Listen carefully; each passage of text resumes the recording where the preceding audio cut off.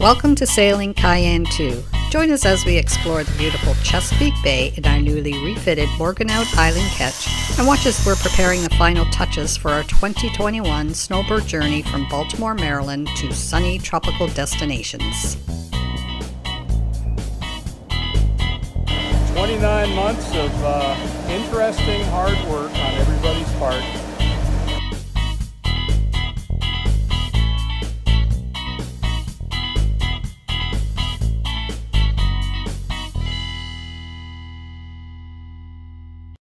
Hi everybody, and welcome to KYAN II. A special shout out to our subscribers, and to those of you who aren't subscribers, at the end of this program, we'd love it if you'd like us and subscribe. We'll try and keep you informed with all the up-to-dates of what we're doing and maybe give you some educational stuff as well. So it's a cold month. We're rounding the corner on January up here in Chesapeake Bay, and we are working on a few projects. So this year we have to work on solar, we have to work on some new fittings on the boat, and today I thought we would focus on solar. So we've already decided what we're going to be doing in the next month or two: installing solar panels, we're adding lithium batteries, we're adding a management system, DC to DC, and we're adding an inverter. So I'm going to go over all of those components today, give you a quick 1 or 2 seconds, 1 or 2 minutes on everything, and take a look. So to get started on solar, the first thing you need to do is calculate your energy needs. So we conducted an audit of all the devices we use on a daily basis. We excluded the windlass since we always run the engine anyway. When you see your dependency on energy this way, you quickly realize the importance of calculating carefully and generously. So for energy generation, we used a best case, worst case scenario on a 24-hour period. Our best case scenario showed a small surplus of energy. Our worst case scenario, with 0 solar and 25 amps from the engine, depleted our battery bank to 155 amps. Putting this in perspective, this is approximately a 50% depth of discharge, which when using lithium batteries is a great place to be for recharge purposes. We added a 10% plus or minus factor for usage. Of course, if we need to, we can reduce that consumption considerably and extend our endurance. Using the generator as shore power, we have the fastest recharge time of 2 hours. The charger inverter will charge as high as 75 amps on shore power. The system is good for backup if you have a failed alternator or you have a solar module failure. So everybody has their own preference of charging in solar. Ours is to use a hybrid solution and enjoy the comforts of life while sailing.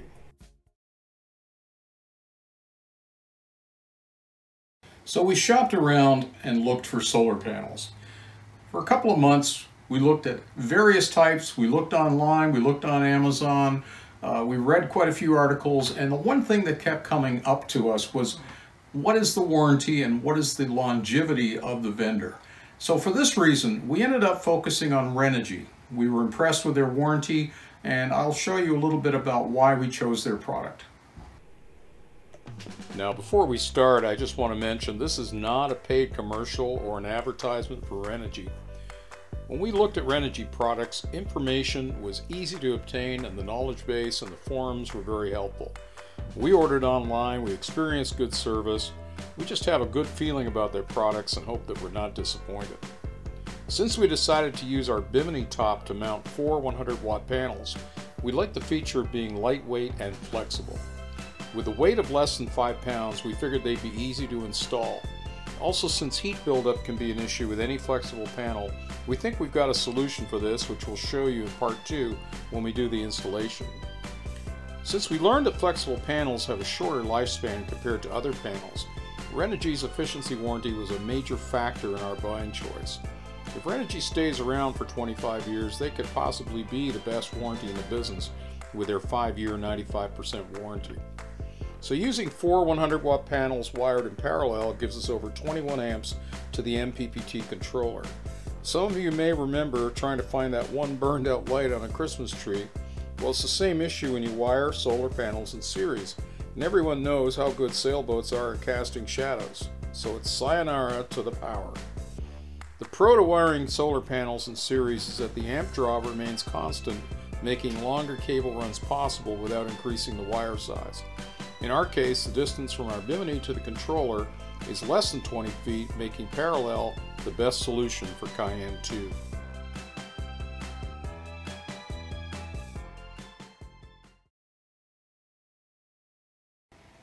The topic of charge controllers is interesting. There are different types of controllers on the market. There's pulse width modulation. There's MPPT, which is maximum power point tracking. You have a choice of using either one of those. There are pros and cons to using serial and parallel wiring, which we'll talk about a little bit later.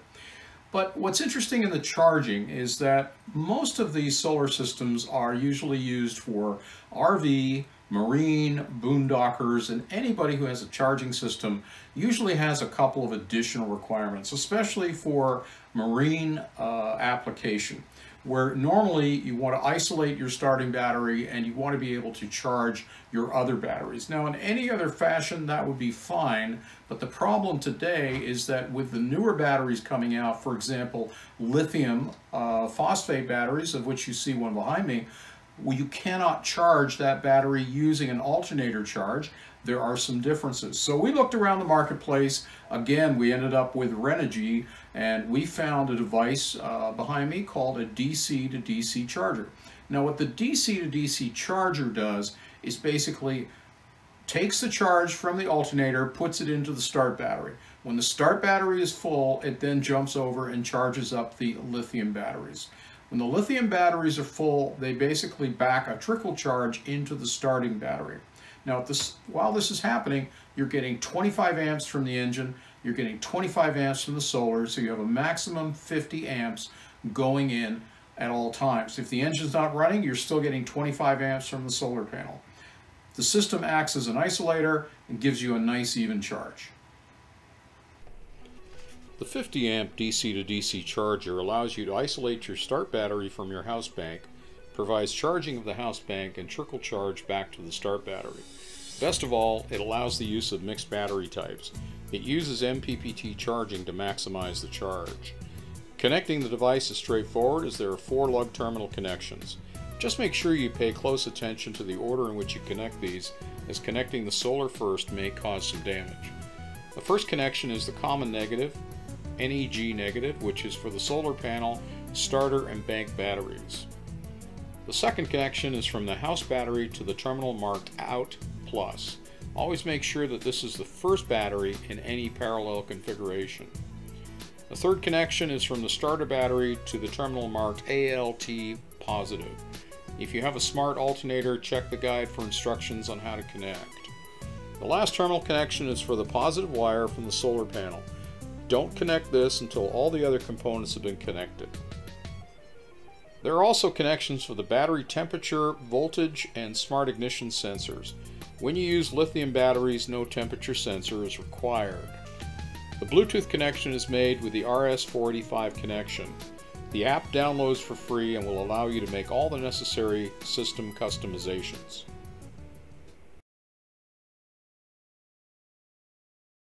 The single largest investment of a solar system can be the batteries.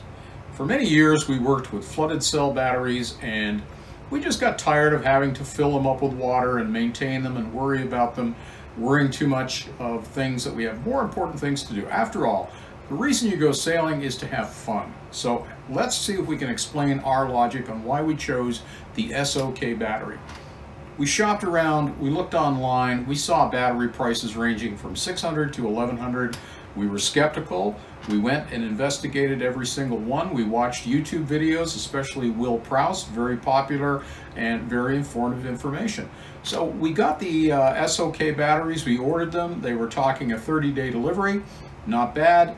We tested them and they seemed okay. Let's show you our slide on batteries. Our 3 batteries arrived exactly 14 days after we placed the order. We were impressed with the double case packaging and the extra closed cell foam they used for packing.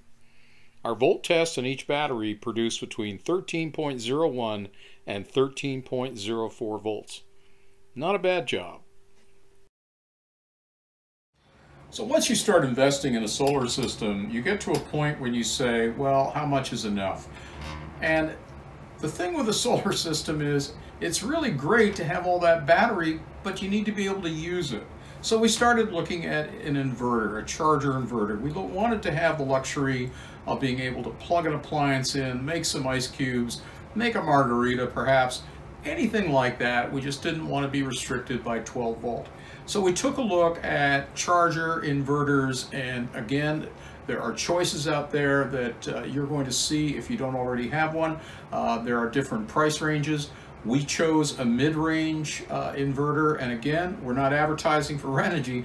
I just happen to like their products. We chose the Renogy inverter. A charger inverter is a definite game changer when it comes to life on a sailboat. Used wisely, the possibilities are endless. Besides being able to make margaritas, we can cook using induction, make morning coffee, plug in our laptops, watch TV, and even do laundry. When on the water, this charger inverter provides a faster way to recharge using any generator. No need to worry about power interruption when switching power sources, and it's auto start capable for those generators that come with that.